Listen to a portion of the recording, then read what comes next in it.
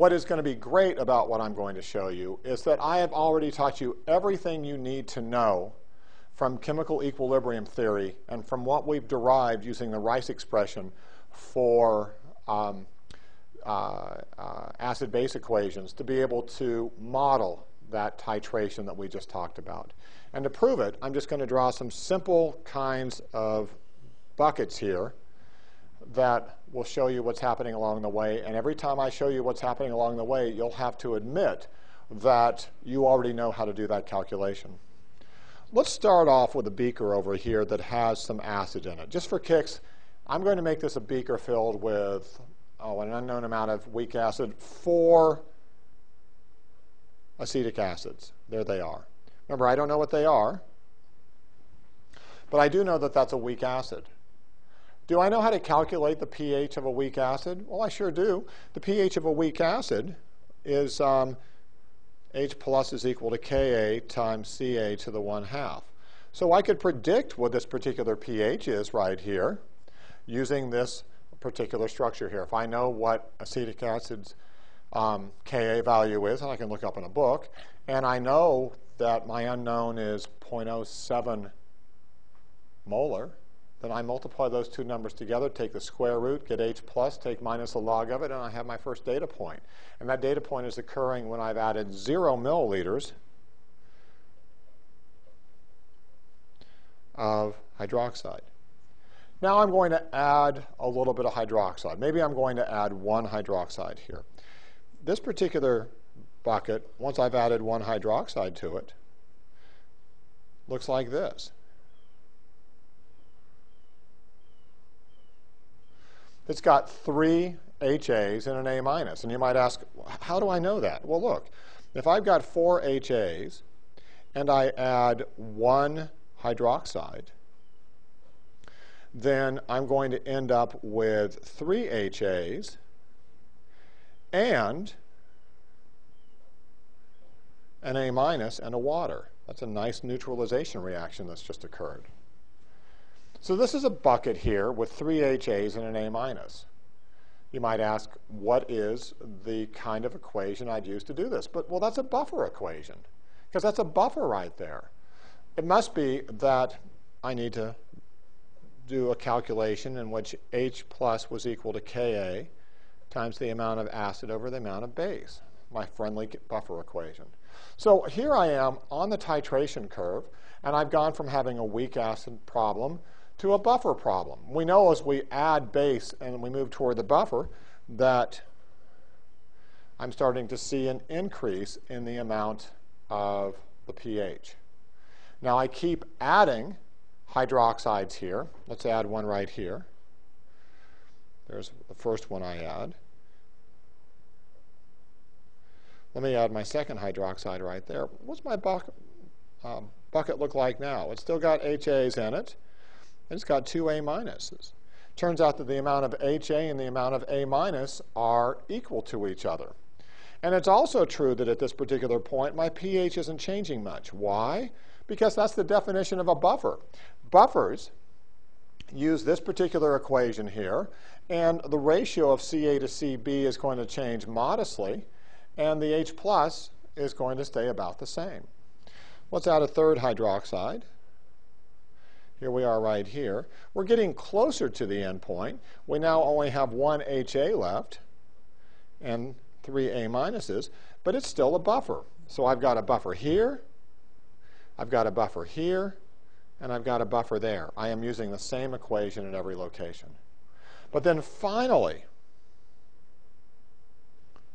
I get to a point where I've added exactly the same number of hydroxides as I had acids to start.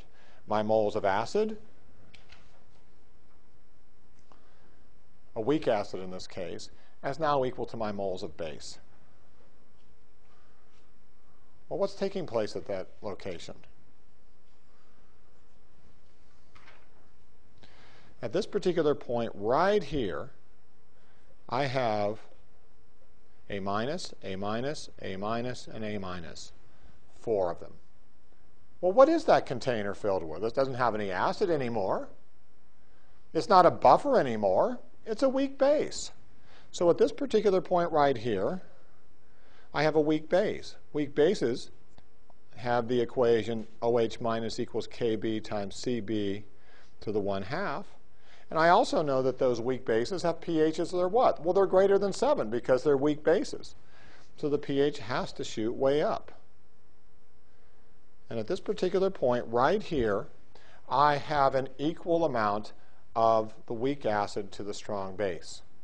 If I had added an indicator, it would have gone from being yellow to blue or clear to pink or something like that.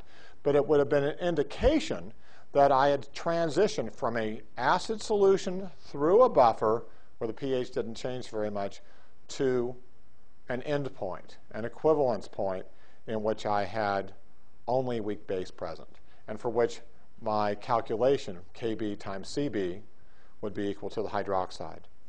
Notice how my pH is changing along here. It's a weak acid, so my pH is down somewhere in the 3, 4, 5 range. It's a buffer, so my pH is somewhere in the 4, 5, 6 range.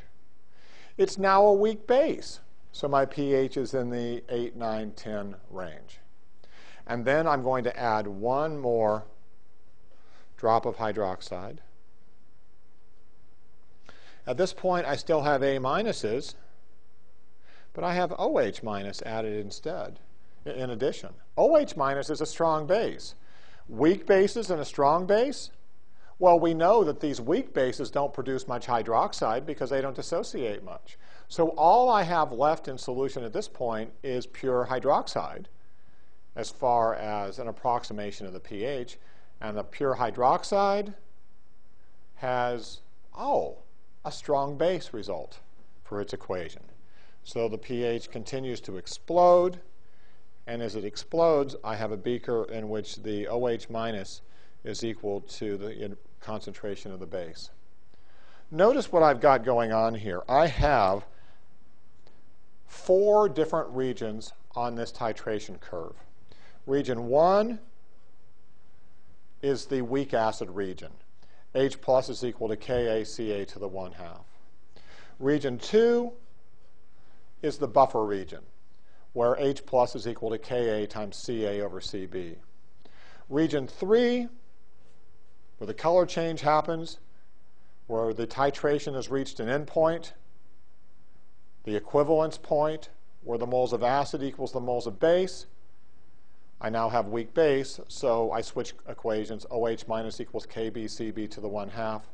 And then finally, once I get past that, I can approximate that there's only strong base left in excess, and that therefore my answer for the pH is based upon OH minus equal to the concentration of the strong base that's left over after the neutralization. Isn't that kind of slick? As I told you, we are modeling the titration curve. And in modeling the titration curve, I am able to draw on chemical equilibria equations that I've derived. Strong acid or strong base equations, like this one up here. Weak acid or weak base equations, like you see here. And the buffer equation. Once again, my promise is held firm. I told you when we started doing acid-base chemistry that when we did this work and we were through with it, we would find out that no matter how complicated our systems were that we were working with, after we'd done all that Rice equation work, we would have as a result the strong stuff, the weak stuff, and the buffer stuff. And we could apply it anywhere, strong, weak, and buffer, and we could solve for the pH. Well, here we are doing a titration of who cares what. And we've just modeled that weak, buffer, and strong solved all of our pH calculations.